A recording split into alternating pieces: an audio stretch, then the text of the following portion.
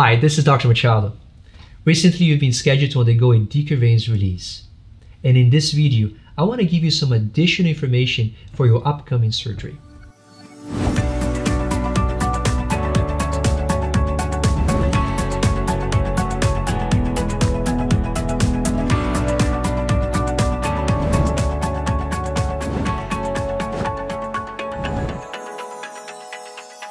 Because your surgery will be done here in our ambulatory surgical center, there is no need for you to see your primary care physician for labs or preoperative history and physical examination.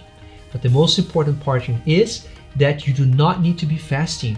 You can have breakfast, coffee, even lunch before surgery. Once you arrive to our facility, after you've been checked in, I'm going to take you to the exam room. That is the time that I'm going to anesthetize your area.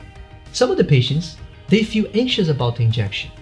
But I use a special technique and I promise you it's not going to be that bad. After you've been injected, we like to wait between 20 to 30 minutes before taking you to the room. In the operating room, you're going to be awake so you can choose the music for us to listen to so we can enjoy it with you. After the surgery has been completed, I'm going to use sutures that are dissolvable. They don't need to be removed.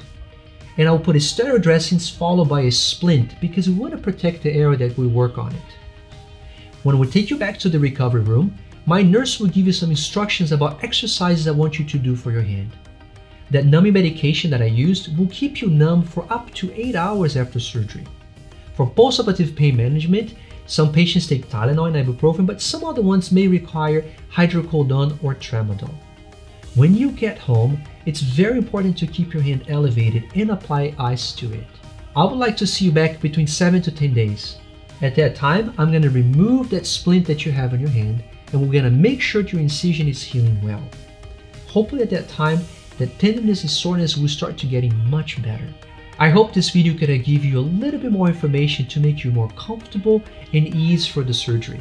And especially I want to say thank you because you chose me as your surgeon and this means a lot to me. So I'm looking forward to see you at the day of your surgery. Thank you very much.